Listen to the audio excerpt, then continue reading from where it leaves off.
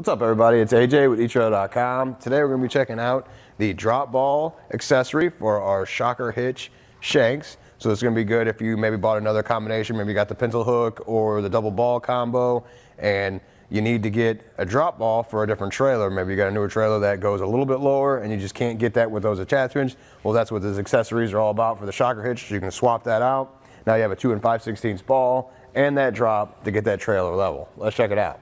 Take a closer look at the mount and the ball here. It's going to be made out of grade 50 steel with a black powder coat on it, so you don't have to worry about leaving it on the back of your vehicle and expose the elements. Even if it does get some scratch, it's going to be resistant to the rust and the corrosion. Same thing with the ball. It's going to have a zinc plating on it though, and it's also going to be able to hold up just fine. But as you know, when you go to use these balls, you go to put a coupler on there and it's going to scratch it up a little bit. You can maybe put some greaser on there to try and protect it for a little bit longer, but it should hold up pretty well. Look at our drop ball here. The whole point of getting this is just to get a little bit more out of your shank in the drop position. You can see already how much more it comes down. You're going to get 2 more inches than if you had the combo ball. That would stop short at like 5.5 inches of drop. This one you're going to get a full 7.5 inches. So I can show you there from the base of the ball here to the top of the shank.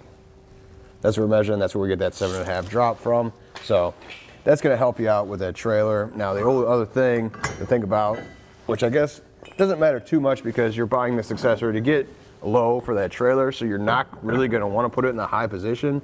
But if you were to try and do that, it would just become level with the shank. I mean, maybe that helps somebody out there that has a trailer that's already level and you don't need that drop, so you can still use the same accessory. You don't have to completely swap out accessories, but just showing you that you get no drop here in the rise position. Another thing to think about is making sure you're using the right ball with the right trailer. So this is, the whole assembly is going to have a weight capacity of 12,000 pounds, and it's going to have a tongue weight rating of 1,200 pounds. Now the ball does say it has a 16,000 pound weight rating, but we always default to the weakest part of the system, which is going to be the shank. So it says 12,000, we're sticking with 12,000. Today we're looking at the 2 5/16 ball on the drop mount, but they also offer a 2-inch ball combination with it already installed there. Now if you have those 2 different kind of trailers and you're always using either the 2-inch or 2 5/16, you're using that combo ball maybe, and it's easy to flip that around.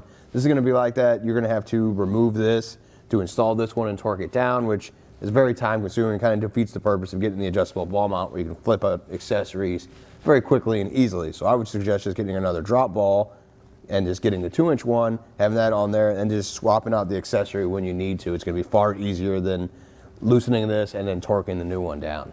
Overall, I think it's a nice thing to have. It's a good accessory just in case you get that one trailer, or even you get a new truck and it's just not level and you get a little bit more drop out of your accessory without having to buy a whole new assembly for it. You can just buy this one attachment, throw it in your Shocker Hitch, and get it adjusted and get set up far quicker.